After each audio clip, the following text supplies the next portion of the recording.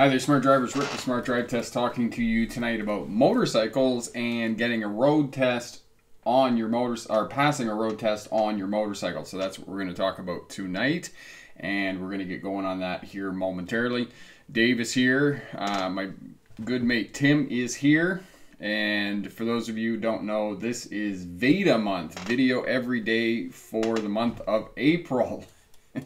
And Tim was going to do it, and he kind of got me started on it. I'm still debating whether I'm going to do it or not. I didn't get a video up yesterday, so I'm off by 1 day, so I'd have to do 1 day with 2 videos to catch up to VEDA. So here we are, and if you have questions about road tests, we're going to answer those as well tonight, and we're going to answer questions about passing a road test. So if you have any questions at all, please leave those in the comments. If you're watching for the first time and are new to Smart Drive Test, welcome to Smart Drive Test. Be sure to hit that thumbs up button, hit that subscribe button so you get access to all the videos, and as well, make sure you hit that bell. That way you'll get instant notification when I get the videos up for you. And if you're watching on the replay, leave us a comment of where you might be in the world, and we'll be getting going with all of this momentarily. Carlos, I don't have a motorcycle as of yet. I do have a license. I have owned motorcycles in the past, and excuse me. And I'm currently in the market for getting a motorcycle because I'm going to start doing motorcycle videos to be teaching you how to pass a road test on a motorcycle. So that's what I'm working on, Carlos. Dave, do we get a video every single day? I got another 24 hours to think about that, Dave, and whether I can do a video every day this month, because there's a lot of other stuff that's going on as well. So yeah, I'll just keep that in mind here. All right. And for everybody that's passed a road test in the last week, congratulations on that. I do know that I've been absent the last week. I was away on holidays for March break with my kids, and we had a trip to Washington State, and I'll talk to you a little bit about that in the discussion after I do the presentation and whatnot. So without further ado, I think we're going to get started here unless other people have questions. Dirt bike. How did you find the dirt bike, Dave? Did you ride it on road or did you ride it off road? Excuse me. There we go. So, okay, so I was just waiting for Dave to answer the question here about dirt bikes, but I think I am going to transition over here to the PowerPoint presentation. Just bear with me here, get this going. All right. 1 sec. There we go. All right, so starting on the motorcycle road test. So for those of you who might be going for a road test on a motorcycle, I know for those of us here in the interior of British Columbia, it's not going to be anytime soon because we still had snow this morning, but there are places. We were in Washington State, as I was mentioning previously last week, and it is quite lovely in Washington State. It's also very nice on Vancouver Island. We were there as well, and it's t-shirt weather, so those types of places will be thinking about getting their motorcycle out of storage and proceeding with a motorcycle road test. So if you're going to go for a road test, there are several things that you're going to have to be able to do that are quite different than getting a car license. And one of the requirements of a motorcycle license is that you're going to have to do closed circuit work, which means that you're going to have to work in a parking lot with cones, and you're going to have to do straight line riding, curves, turns, figure eights, and those types of things, and you're going to have to be able to do all of that successfully in order to pass a road test. And just next slide here. For those of you who are new to Smart Drive Test and don't know me, my name is Rick August. I do have a PhD in legal history. For those of you who don't know, legal history is the study of courts, policing, and prisons, and my expertise is in policing as it relates to traffic, oddly enough. I was a truck driver through most of the 1990s. I drove truck in Canada and the United States. In 2002, I moved to Australia, and while I was there, I drove Greyhound for a year before I went to university, and while I was at university part-time, drove for V-Line, which is a regional transit company that moves passengers between, sort of hooks the trains up, where, you know, sort of I drove out to Ballarat and brought passengers back through Bacchus Marsh and whatnot. I've been a licensed driving instructor, commercial driving instructor since 1997. My expertise is really air brakes and big trucks and buses. I've done car as well, and I worked as a driver rehabilitation specialist for a couple of years while I was doing my undergrad in London, Ontario. And one of the upcoming videos is a woman I went down to Washington State actually to do an interview with, and she has low vision. So I've worked with people who've had brain injuries, low vision, people who were driving with hand controls and those types of things, and helping them as well. So that's who I am, and that's my background. And today we're going to talk about motorcycles.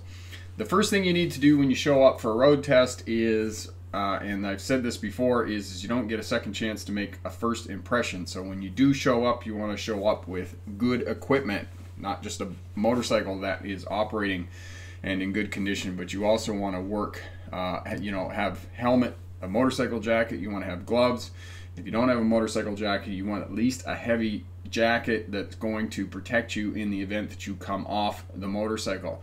Have sturdy boots, or I wouldn't recommend wearing shoes on your motorcycle. I would recommend that you wear boots. If you don't have motorcycle boots, wear hiking boots. I know that for some of you who are going to be getting into riding a motorcycle, that buying some of this gear can be expensive.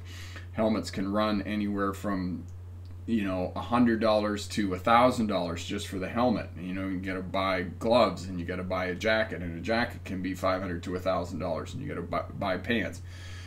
So buy the best gear that you can, and also think about, if you can't afford the gear, what can you make do with? So instead of buying a motorcycle jacket, can you wear a heavy corduroy jacket or something like that? Is at least going to protect you if you go down in the event of a fall. And as well, if you show up for a road test, remember, they're going to be looking at what kind of gear you're wearing, and some driving examiners may form an opinion about whether you're ready to ride or not. So think about that if you're going, and if you can borrow some gear, that might be something that you want to do as well when you show up for road test day.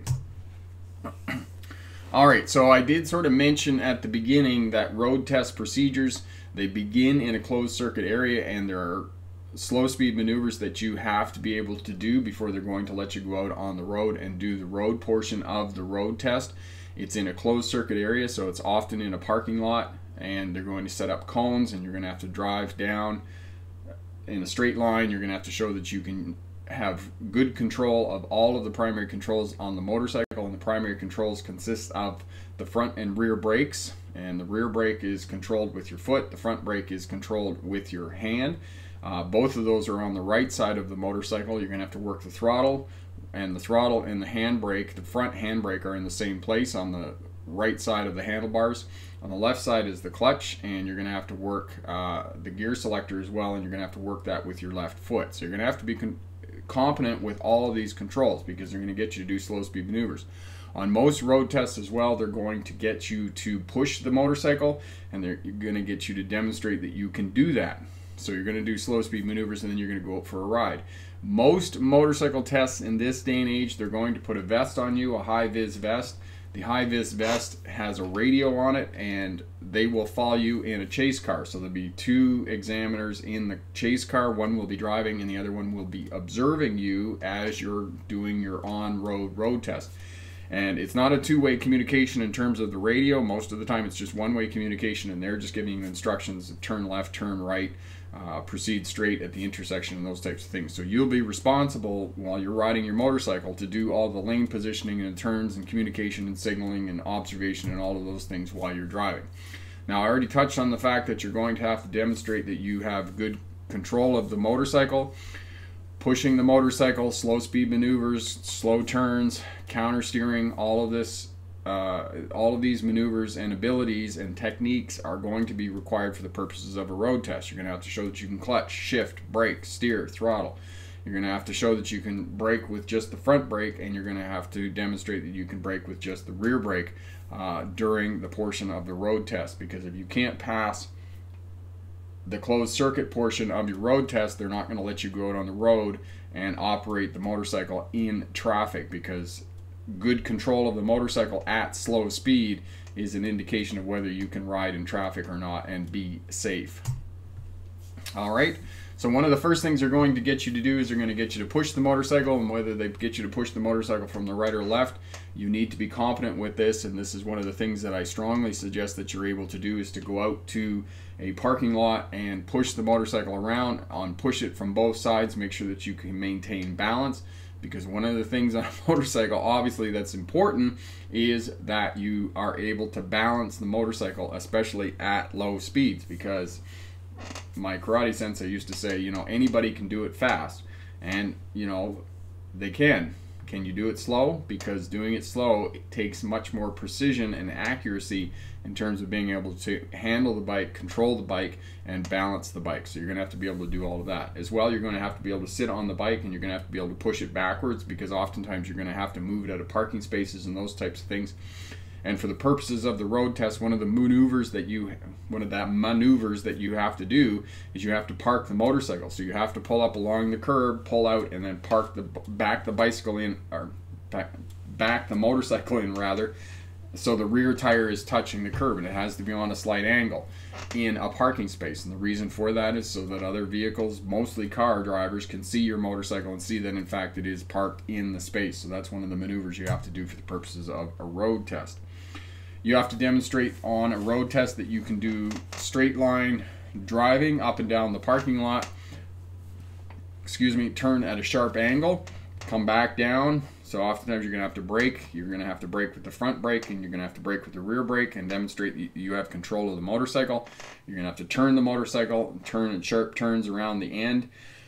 They may get you, if they have enough room in the parking lot, they may get you to counter steer, and that's something that you're going to have to know for the purposes of a road test, and I can talk about that a little bit later in the discussion. As well, you're going to have to demonstrate that you have good control of the primary controls. You can shift the bike, you can clutch the brake, you can get the bike started without stalling it, you can stop the bike without stalling it, you can coordinate the clutch and the brake, or the clutch and the brakes, and I use that plural because front brake and rear brake are separate, and you can as well throttle and clutch at the same time and make all of that happen and move the bike around and still have balance and control of the motorcycle. And that slide keeps coming up. Okay, while you're riding the motorcycle, you're going to have good observation. Again, I come back to any road test, regardless of class, you're going to have the 4 components of a road test: observation, communication, speed management, and space management. And you're going to have to shoulder check on a motorcycle, same as you do in a car. Every time that you turn the motorcycle around a corner, you're going to have to do 2 shoulder checks. Anytime you move laterally, lane changes, or in a parking lot or slow speed maneuvers, you're going to have to shoulder check minimum 2 times. You're going to have to look far down the road. You're going to have to observe correctly when you're doing turns, and especially left-hand turns, and be able to judge gap correctly. And you're going to have to check the mirrors. And while you're driving on road, the examiner that's in the vehicle that's observing you is going to be looking for all of this. Now, the guy at the bottom who's doing the racing turn there, don't do that on your road test. But you can see the person, the rider here at the top, making a right-hand turn and has moved over to the center of the lane. Part of your road test and part of being successful on your motorcycle road test is that you're going to have proper lane positioning. So know that for the purposes of your road test, you're going to need to position the motorcycle in the lane so that other vehicles aren't going to be tempted to pass you. As well, the reason that you position your motorcycle in the lane is for high visibility, because you need to be seen by other road users and drivers on the roadway, and that's the reason for lane positioning, because you want to be as visible as possible. This is one of the #1 reasons why motorcycles get hit. First of all, other drivers aren't expecting them, and second, motorcycles are not in a position on the roadway where they are most visible, and that's important for you in terms of your lane positioning, and you're always sort of changing that lane positioning depending on what you're doing and where you're going on the roadway. The second skill to pass a road test and be successful on a road test for motorcycles is communication, and you communicate to other road users with signals, lights, hand gestures, appropriate hand gestures, of course, your horn, and the position of your motorcycle on the roadway. All of this is going to communicate to other traffic and other road users and drivers what you're doing on the roadway. So communication obviously dovetails with observation for smart riding and making sure that you get home alive. So make sure that you do all of these things, that you signal, you use lights, you use hand gestures, positioning of the vehicle on the roadway, and the horn. Oh, excuse me. So this is imperative, and make sure you have all this in place. And again, anytime that you move the bike laterally, make sure that you signal and you have 3 flashes on the signal before you move the motorcycle over to the next lane, or half a block from a turn before you turn the motorcycle around a corner so that you can turn. All right, space management. I already talked a little bit about lane positioning. If you are riding in a group, as you can see here, you want to straddle so that you're not beside other motorcycles. Most jurisdictions will not let you ride beside other motorcycles. You have to ride in a straddled lane position, as this group of motorcycles is here. Stopping in traffic, same on a motorcycle as with other vehicles. You have to stop back so that you can see the tires of the vehicle in front of you, making clear contact with the roadway. Don't get near other fixed objects. Don't get near other vehicles on the roadway, and treat other motorcycles on the roadway as you would a car. Give them complete space. Don't pass them in the same lane. That's an automatic fail on a road test. I can guarantee you. In a motorcycle, it doesn't matter where you are in the world. If you're going to pass another motorcycle on the roadway, you need to get completely in the other lane and then come back and pass them around the front. So know that for the purposes of a road test, and really that's what you should be doing even once you get your license and start riding your motorcycle, for purposes of safety and purposes of visibility, because remember, you want to be seen by other traffic. Okay, speed management. You want to drive the speed limit or the flow of traffic, whichever is less, and you want to have appropriate speeds for turns. And for those of you who are now riding in the spring and just getting your motorcycle out, make sure that you watch for gravel and other debris on the roadway, and don't lean your motorcycle over if there's gravel or debris on the roadway. And as well, be very careful with using the front brake, because if you hit some gravel or debris, you could kick the front wheel out, and you lose control of your motorcycle. As well, when you're stopping and you're putting your feet down on the roadway, be careful of what's on the roadway, because if you have the bike leaned over a little bit and you're expecting your foot to go down on something solid and you've got good grip, you might get on a slippery line marking or something like that, and then you kind of lose balance and lose control. And let me tell you, if you drop a motorcycle over, it can be quite a challenge to get it back up. So that's kind of a high-level overview of motorcycles and getting your license. And just remember, the 4 components for any motorcycle are good control of the vehicle, the motorcycle in this case, slow speed maneuvers, and then going out on the roadway. And then the 4 components of out on the roadway will be observation, communication, speed management, and space management. And you need all of those pieces in place in order to pass your motorcycle road test. So good luck in your road test, and remember, pick the best answer, not necessarily the right answer. So we'll just transition back over here, and I'll answer questions that people may have about passing a road test. And just get back here. There we go. Okay. And we haven't come back yet, but we're good. And Corey is here. Hi, Corey. Corey is looking at, is moderating, and if anybody has any questions or wants to have more information about riding a motorcycle or getting videos, Corey will get those for you. Corey's really good at that. Ludwig, excellent. Ludwig passed his motorcycle, or his road test today. Where, Ludwig, did you pass your road test? Where in the world were you successful on that? So that's really great.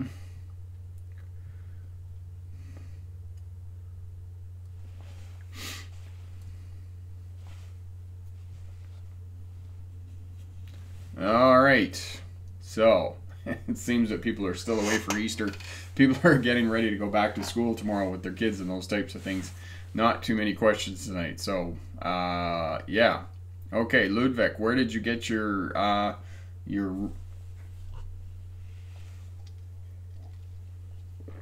where in the world did you get your license? All right, so I was talking to you earlier about the fact that we went down to Washington State last week. I did an interview with Jen, and Jen has low vision, so she has a disability, and she's getting her license. She did have a license in the past, and what happened was that they changed the requirement for minimum vision standards in the state of Washington, and Jen lost her license for a period of 5 years, and she recently discovered by going to the eye doctor that her vision had improved, so she's going back to get her license again. So essentially what I went down is and did an assessment with her, and she drove fine, and it was good, and she's very aware of her limitations and whatnot, and helped her out a little bit and gave her some strategies to help her improve.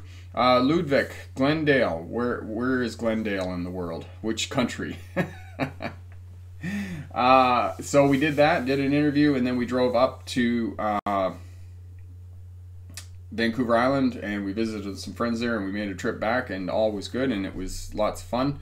So it was nice to just kind of get away and spend some time driving and not working. I didn't realize how much I was working until I kind of got away. Oh, Dave, how do they road test with the radio on the motorcycle? So essentially they put a high-vis vest on you, and there's just the radio there's a pocket in the high-vis vest, and the radio is in the pocket.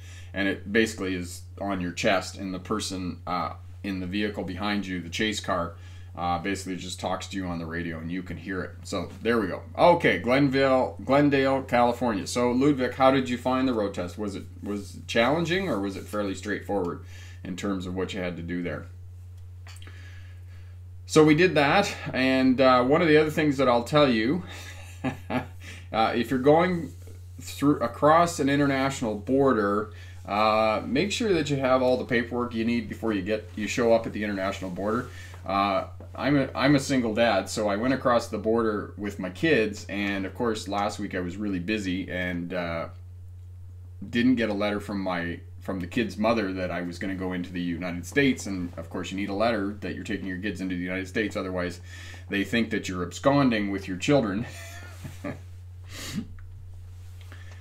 And so we got to the border, and I handed them the passports. I had all passports for myself and my two kids, and the first thing they said to me after that was, do you have a letter from the kid's mother that you can take the kids into the States? Of course I didn't. I forgot to.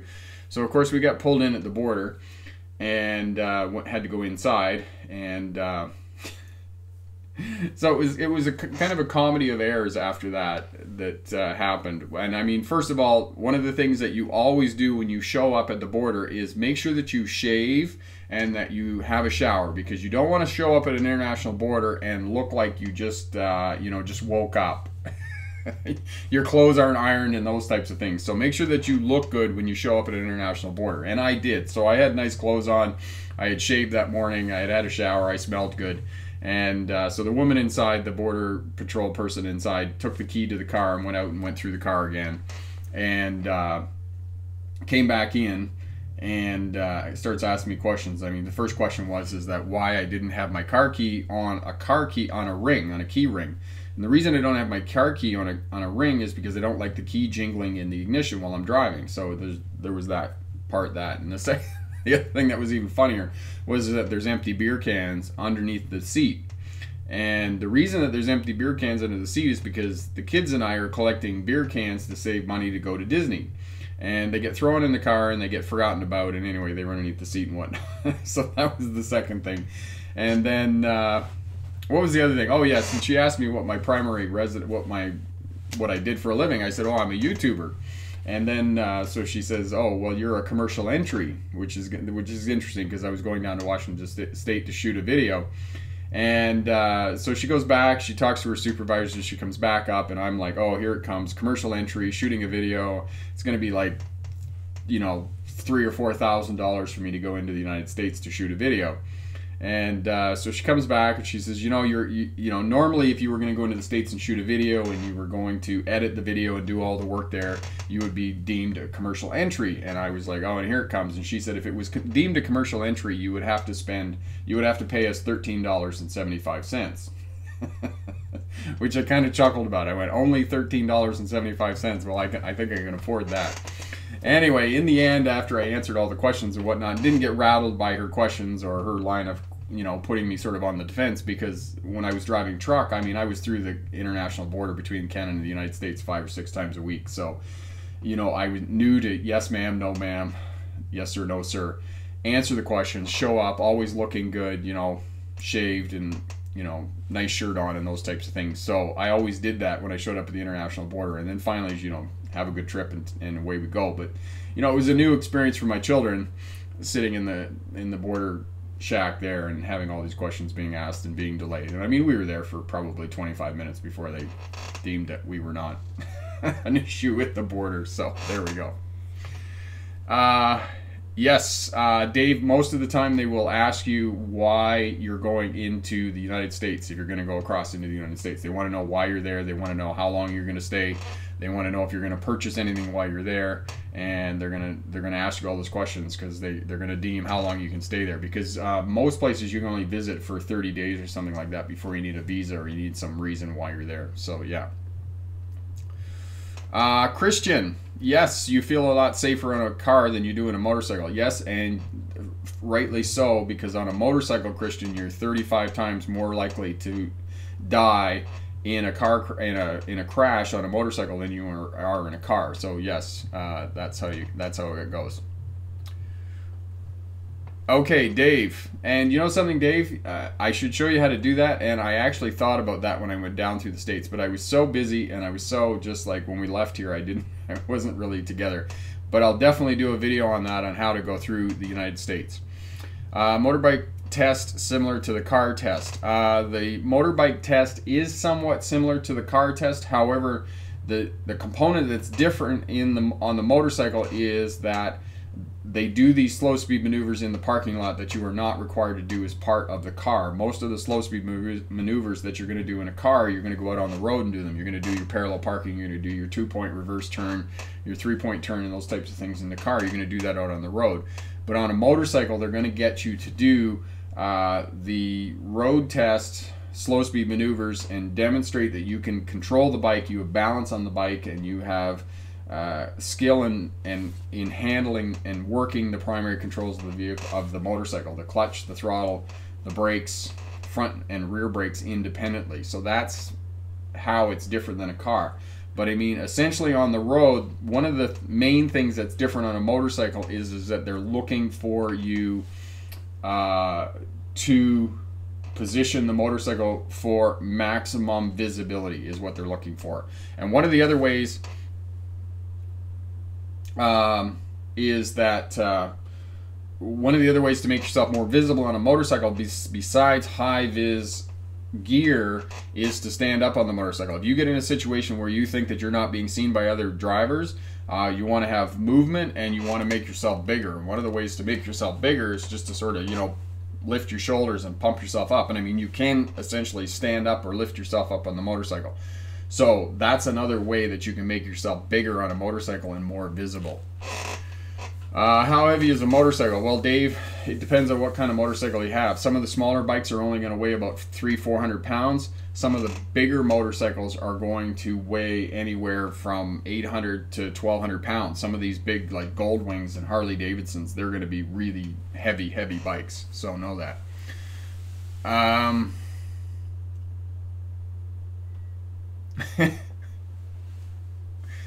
Dave, yeah, you can just say that you're going into the States on vacation. Usually if you're going on vacation, though, they're going to ask you where you're going to go if you're going into another country. So it doesn't matter if you're entering into the United States or you're entering into Mexico or you're in Europe and you're going from, you know, one country to another country. They're still going to ask you what you're going there for and what you're doing. And if you're going on vacation, they want to know where you're going on vacation and how long you're going to be there and what kinds of things you're going to do. So how many miles do you get on a motorcycle? Some of the motorcycles will get 50-60 miles to the gallon. Some of them are pretty good. Some of the bigger ones not so much. They're probably like a small car and those types of things, but they do get fairly decent fuel mileage. The problem with motorcycles obviously is that, you know, if you have a windshield, it's not so bad, but if you don't have a windshield, you're subject to the elements, you know, rain and sleet and ice and those types of things. So know that that, you know, you do want to dress for the weather because you are exposed to the elements and those types of things. So know that as well in terms of riding a motorcycle and passing a road test and whatnot. So yeah, so I don't think too many people are going to have questions here, so that's great. Ludwig passed his road test and was successful. That's really great. And yeah, so I think what we're going to do is we're going to wrap this up early tonight. Not too many people are asking questions. I think most people are still sort of winding down from Easter and those types of things. Corey, yes, a passenger on a motorcycle really, really affects how the motorcycle handles, especially if you get somebody on the back of the motorcycle who's not good at what they call going sort of inert, going still on the motorcycle and being able to move with the motorcycle. So know that. And this is why we have graduated licensing programs for motorcycles, so that they can't have passengers on the vehicle while they're in the novice phase and while they're learning how to drive. It's just too difficult for new drivers to be able to handle everything that they need to be able to do on a motorcycle, to be able to balance the motorcycle, to be able to ride the motorcycle correctly, to be able to use the throttle, the clutch, and the brake, and all of those types of things. And so that's one of the things, that's the reason why the graduated licensing program. So yes, they react very differently. And the other thing about having passengers, that's a really excellent question, Corey, in terms of motorcycles. One of the other things about motorcycles is, and you need to look at the owner's manual on the motorcycle, if you put passengers on the vehicle or you put weight on the motorcycle, oftentimes you have to put more air pressure in the tires, and you have to, some of the shocks will have to be adjusted as well, for better riding performance and handling and whatnot while you're having more weight on the bike. So know that as well. UNS, so how do you feel about motorcyclists who lane split? Personally, I'm not on board with lane splitting. I don't like being in confined spaces. I especially don't like being in confined spaces on motorcycles and in cars, and especially even more so on trucks. So I'm not a huge advocate of lane splitting. I know that it's part of the driving culture in Australia. I know it's part of the driving culture in California and other places, but I'm not a huge advocate. So there we go. Okay. Yes, very much, Dave. That's why you get a closed helmet. Yes, motorcycles are much, if you don't get a huge bike and they're all decked out and that sort of thing. I mean, obviously with motorcycles, the sky's the limit. It's like cars. You can buy very expensive cars as well. But I mean, probably for $3,000-$4,000, you could probably get yourself into a motorcycle with all the gear that you need, and they're fairly inexpensive to operate. Now, know as a new driver that if you buy something over 400cc, and there's lots of bikes out now that are 390cc, if you buy something over 400cc, that's kind of the cutoff point for insurance. Once you get over 400cc, they're looking to charge you more for insurance. So know that as well if you get into a motorcycle. Soon, Dave, here in the next, I'm looking for it to warm up a little bit, so it might be another 4 weeks before I get the first motorcycle video, but we're certainly going to do that. And what else I've got on the back burner here, not on the back burner, but in the can, the proverbial video can, Dave, is I have a video with a mate of mine, Alex Matuzak, and he goes through all the gear with us, so he's going to do that, and we got that video up, and I try and get that up really shortly, within the next week or two, so working on that as well. Yes, yes, that point is very valid, Dave, in terms of lane splitting and whatnot. So yeah, and that's the other reason, I've had this question before in terms of why do we shoulder check to the left when we're making left-hand turns and those types of things. And one of the reasons that we do that, especially in the summertime and spring and other times, is because people cutting off on the inside, and especially motorcycles that are lane splitting. So that's the reason that you want to be shoulder checking regardless of which way you're turning, so know all of that as well. Yes, actually, Dave, that's a really good idea. After I do the video with Alex on terms of what kind of gear you should be considering and doing and those types of things, perhaps what I can do, and I'll start looking for that, is to find somebody in a motorcycle shop and maybe some used gear and those types of things, because you can save a lot of money on buying some of this stuff used, because a lot of people buy motorcycles and they ride them for a year or two, or they don't like them, or they buy another motorcycle, they buy a bigger bike, so that's another thing that happens and whatnot. So yeah, so we can do all of that. Oh, Corey, the examiners for the road test on the motorcycle follow you in a chase car. So there's actually two examiners. One's driving and the other one sits in the passenger seat and observes what you're doing while you're riding your motorcycle and gives you instructions via the radio that they have on the high-vis vest that they give you. So that's how they do the road test. And now that I've told you that, you'll see them around Winnipeg. They'll be riding around and they'll have forgive me, I forgot what the testing authority is in Winnipeg, but you'll see the vehicle and it's following a motorcycle, and the motorcyclist will have a high vis vest on. Most, you know, it's actually like one of those flaggers vests. So there you go. So that's what they'll be doing. Dave, I don't recall a lot of lane splitting in Toronto. I don't think Toronto has lane splitting culture for motorcycles. I could be wrong on that. And I'll definitely have a look when I head down that way this summer and just see that. Okay, so yeah, I don't think there's any more questions, so I think what we're going to do, we're going to leave it there for tonight, and congratulations to everybody who has passed a road test in the last week. If you're new to Smart Drive Test, definitely give it a thumbs up, and give the video a thumbs up, hit that subscribe button, and be sure to hit that bell as well. That way you'll get instant notification when I get the videos up for you. Dave, yes, insurance is cheaper on motorcycles as opposed to cars, but again, do some investigation into that, do some research, and as well look for the cutoff. The cutoff here in British Columbia is 400 cc's, 400 cubic centimeter engines on the motorcycles. It might be different in Ontario there, but that's what it is here in British Columbia. And actually most manufacturers of motorcycles have those specific motorcycles that just come in under the requirement for insurance, and that way they're going to save you a bit of money. And if you're just getting started on a motorcycle, actually a 390cc motorcycle is a good motorcycle to get started on. It's got enough power that it'll take you up and down the road and get you going, and lots of oomph and zoom and those types of things, and it won't cost you an arm and a leg on insurance. So that's what you want to do in terms of getting a motorcycle, and look at insurance and those types of things. Okay, so again, congratulations if you passed a road test. If you got any road test questions coming up and those types of things, or you're watching on the replay, by all means leave me a comment down in the comment section there. I'll get to your comments and questions, and I'll answer your questions and whatnot. And make sure you head over to the Smart Drive Test website, www.smartdrivetest.com. Courses over there, pass your road test first time.